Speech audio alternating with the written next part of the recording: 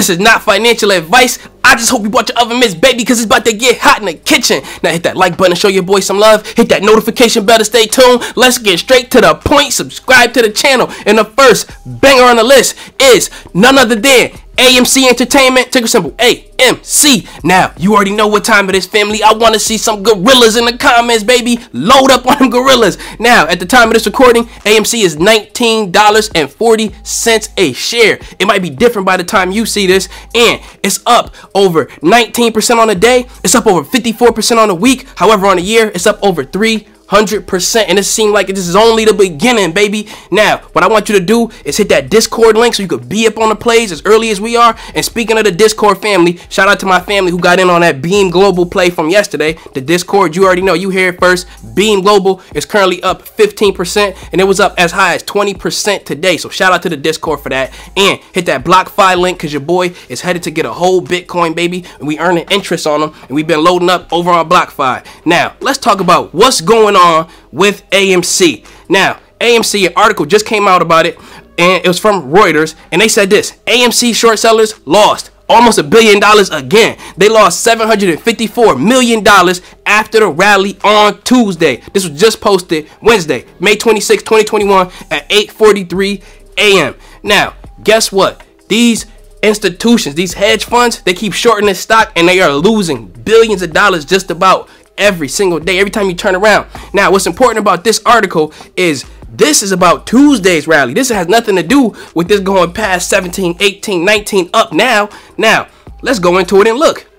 It says on that day, it rose 18%, or the day before, and then it rose another 39%. That does not include what happened today. None of this article includes what happens today. It's about the previous day on Tuesday. And it says this: the sharp price increase can cause short position holders to buy back shares, and then it causes a cascade and makes other shorts just have to cover their position too. So this is absolutely crazy what's going on, and it causes additional demand, which in turn brings the price up further, and now you just start a short squeeze. Now, it didn't happen yet because, family, this seemed like this is only the beginning, but let's break down some of the facts. So according to this article, when it was written at the time, it said AMC is currently estimated to have a free float short interest of 21%. So all of the free float is basically all of the stocks that are not locked up that you can actually trade today. And guess what? About 21% of them, but it's probably even way more than that, but about 21% of them, when this article came out, are basically being shorted and have short interest on it. Now, it said this: the short sellers lost $618 million on Tuesday, but then in the after hours, it jumped up to $754 million in the aftermarket. Why?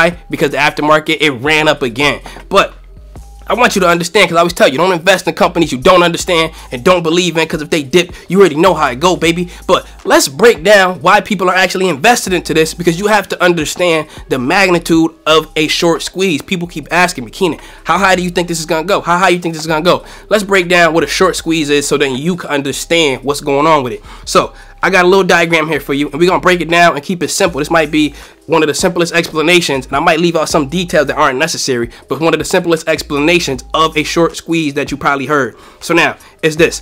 Now, you got three major players here, and I'm going to have a little diagram, and notice that they're buildings, but imagine that they were people. You got three major players here. One of them is a broker. One of them is a short seller. Our short seller is our superstar. This is the main person here. This is the main person in the middle. Now, then you have the market. So let's imagine that the broker, there's three people. The broker, this is your dad. The short seller, let's imagine that this is you.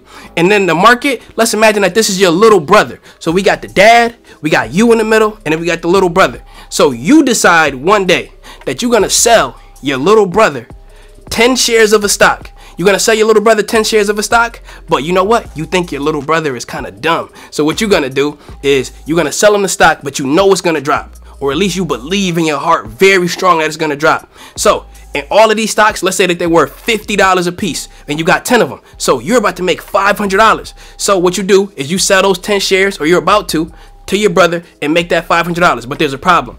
You don't have the stocks. You do not have these 10 stocks worth $50 each to sell to your brother. So what you decide to do is go ask your dad. Could you borrow some from him? Now your dad, the broker in this example, he let you borrow it, right? And now you have the 10 shares, but you borrowed them.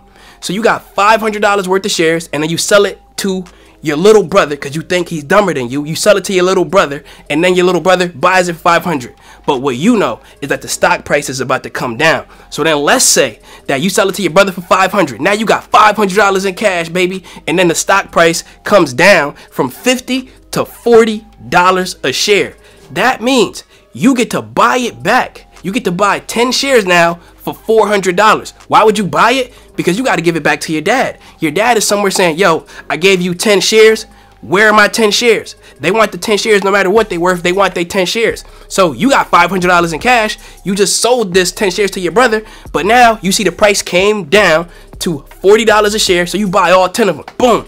Now you pay $400 to get the shares back. So you have the shares in your possession now, and then you give them back to your father, aka the broker in this situation. Now, what did you profit from this? You sold it for $500, and then you bought it back for $400. There's $100 in the middle of that you get to keep in your pocket. Now, this is how a short sell works.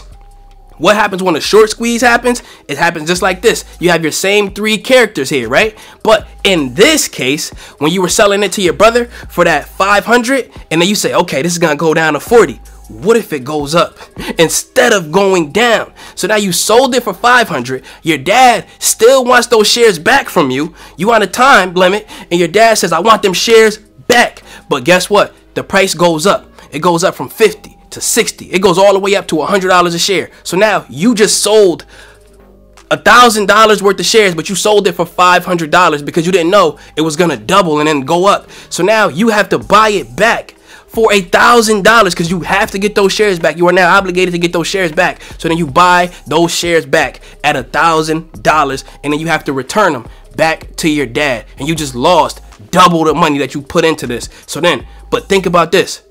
With a short sell, the loss can be unlimited. Now, if you bet that a stock is gonna go up, you could be totally wrong, and it could go all the way down, but it could go no further than zero. Then, what if you were to bet that the stock was gonna go down? There's no limit to how far up it could go. So when you sold these 10 shares for $50 each, and then it went to 100, guess what? What if it would have went to 200? What if it would have went to 300, 400? You would have been obligated to buy it back at whatever price. Now, the thing about this situation is you are not the only short seller that exists.